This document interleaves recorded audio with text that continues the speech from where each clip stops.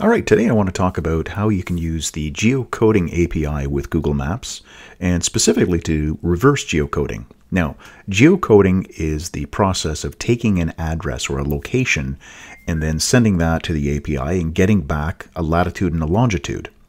Reverse geocoding is, as the name implies, taking the latitude and longitude and sending that in to the API, and you get back an address. So we're going to look at how to do that. Now, if you haven't worked with the Google Maps APIs yet, I have another video which is getting started with Google Maps API, where I talk about how to configure and set up the keys and get that all started off. So I'll provide the link to this video down in the description for you. So if you haven't set that up, you can watch this first. But if you're looking for some help to set up the API account and the billing and all that stuff, that other video is going to help you out. All right, let's jump into the code here. So we're going to do reverse geocoding. We're going to assume that you've used the HTML5 geolocation API. You've got the person's latitude and longitude. And now, from that latitude and longitude, you want to write some information out about the location. So I've got a key that I created just for this video. I've got just a latitude and longitude. It's right in the middle of Manitoba. We've got... if you don't know Manitoba, Manitoba's sort of the central province in the middle of Canada.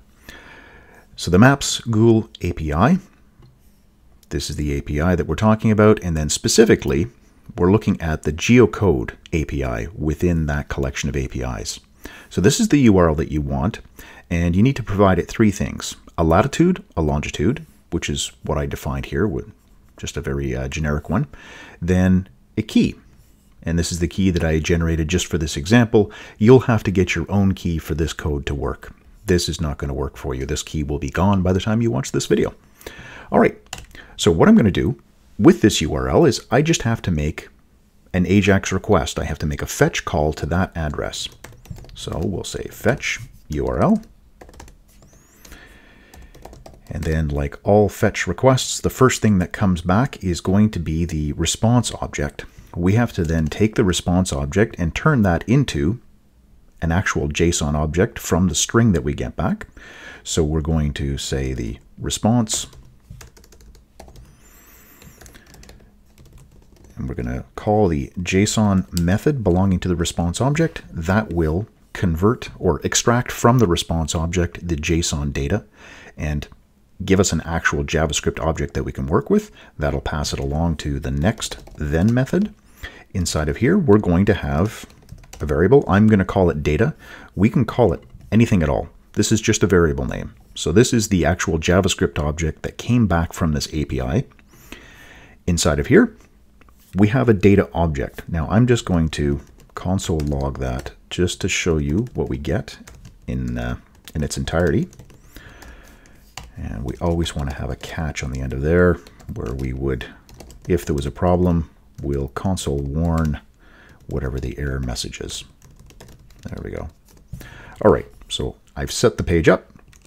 We'll jump back in here, and here is the response. So we have inside of here some plus code, which gives us sort of a unique identifier for the location, and then the last three parts of the address. So the closest locality, the province, and the country. We have in the results, this is where the majority of stuff that we want.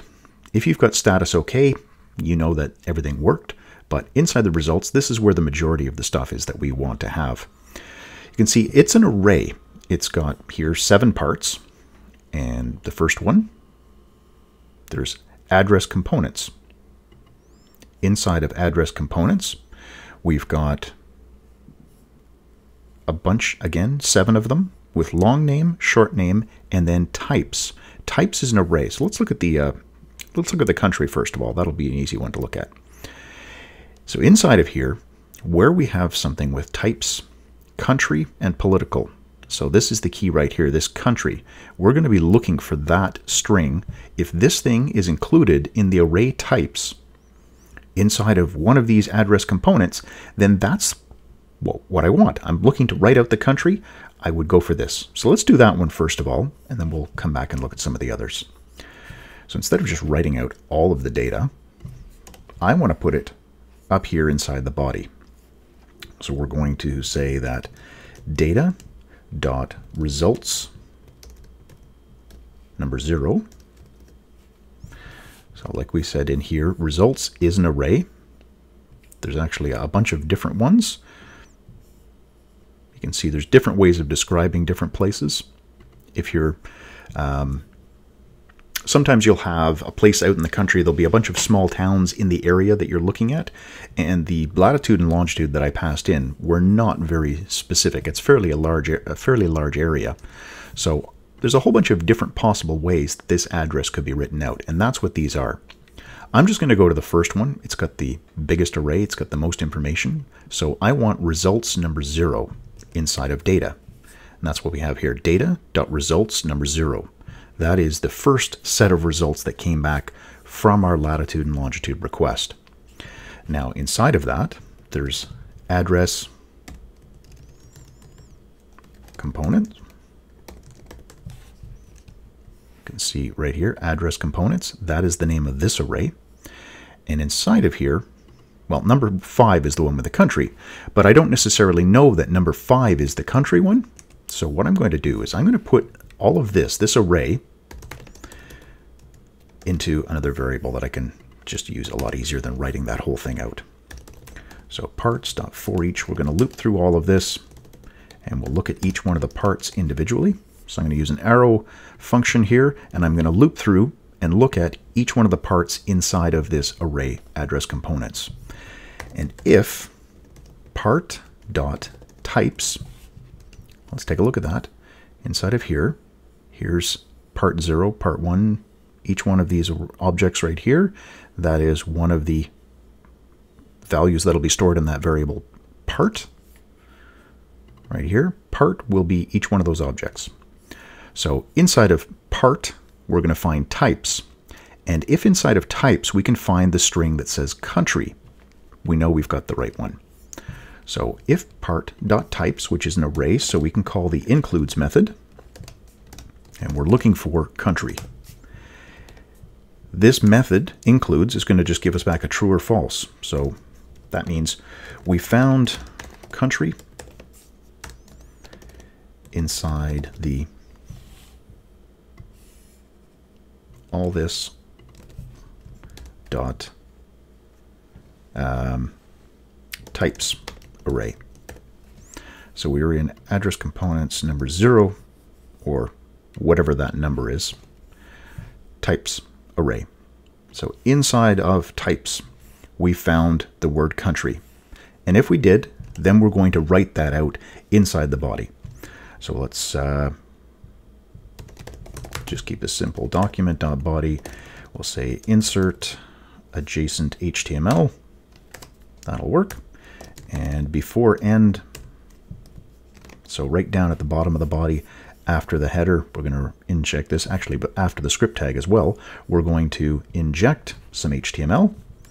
And let's say it's going to be a paragraph. And inside that paragraph, we're going to say country, and then we'll write out the value of this variable. But I don't want to write country. What I want to get right here is the long name.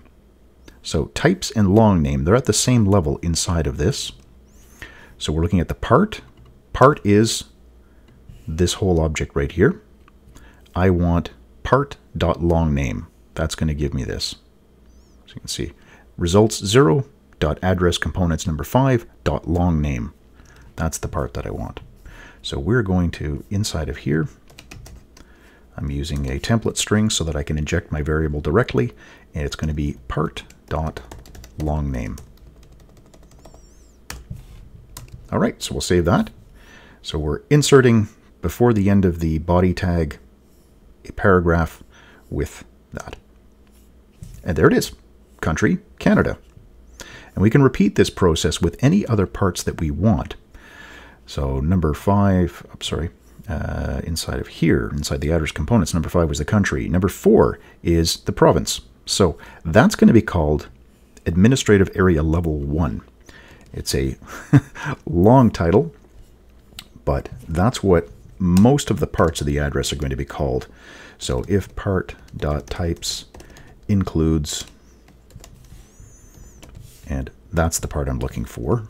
This will be my province. And I'm going to do the same thing as I did right here. I'm going to inject the long name. And it's not going to be country, it'll be province. There we go, province, country. And you can just continue on like this with as many of these parts as you want. So we could say number 2 or number 3. There's a level 2 and a level 3. I'll just say level 3 is the part that I'm writing out. There, Rockwood. Level 2, what would that one be? Division number 14. So we have all these different parts of the address that we can write out. Or if you don't want to pick and choose and go through all the different pieces, we do also have that inside the results here. There we go. There's a place ID and there's a formatted address. So this may be what you want. So let's take formatted address. That's going to be directly inside of part.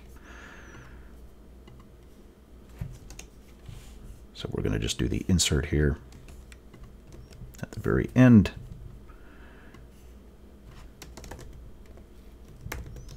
And we're going to write out the formatted address inside of results, number 0, formatted address. And, oh, sorry, we don't have to be inside the loop to do this part. Let's just come back up here. We want this dot formatted address because it's one level higher. So we're going to be inserting the word formatted, and then inside of results, the first set of results, we want to get the formatted address, and sort of that's what we're looping through here to get all the different parts. And there we are. So this is the formatted address for that latitude and longitude. Here's 3 of the different parts for that address. But that's it. That's how this geolocation or the reverse geolocation API works. So you can pass in a latitude and longitude, you can pass in an address to get back the latitude and longitude. All right, so hope that helps you out. If you have any questions, feel free to leave them in the comments down below. As I said before, I will leave a link to the other video where I talked about how to set up the API account if that's what you're looking for. All right.